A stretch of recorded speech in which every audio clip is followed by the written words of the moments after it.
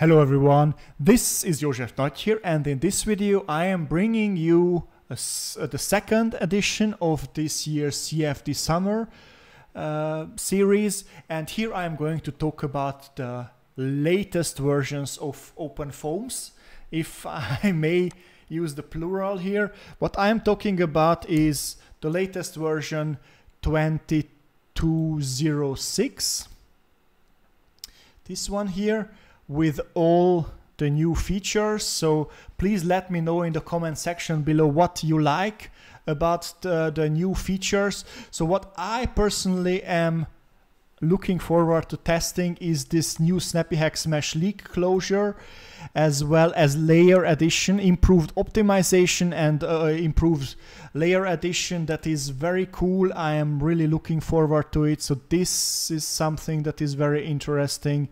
And this leak closure improves SnappyHacks mesh optimization.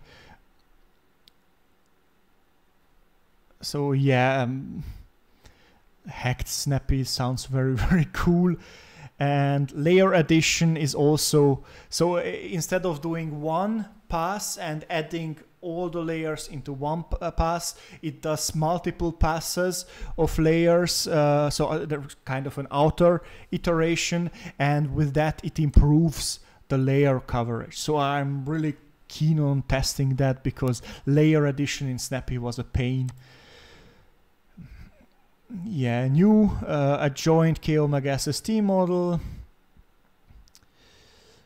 And what are things that jumped out to me?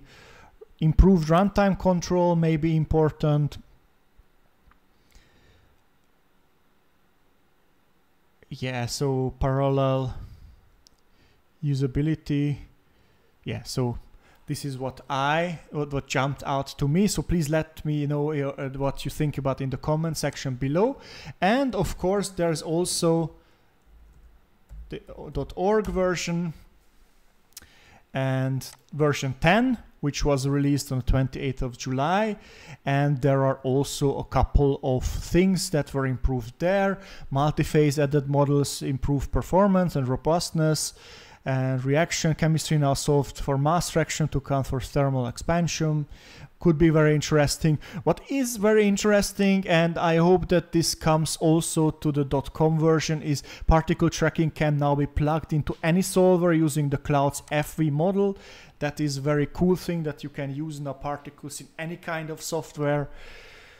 Yeah, more efficient output for sampling and so on. So there are also very cool things in the OpenFOAM.org version. So please let me know in the comment section below which of these features you are really looking forward to it, or already tested it and think that it is a cool feature.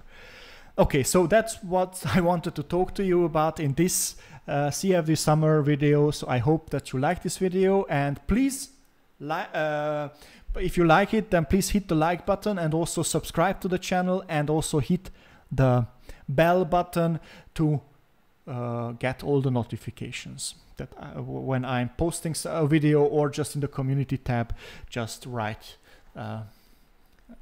something with a quick tip, or just post a poll or something like that.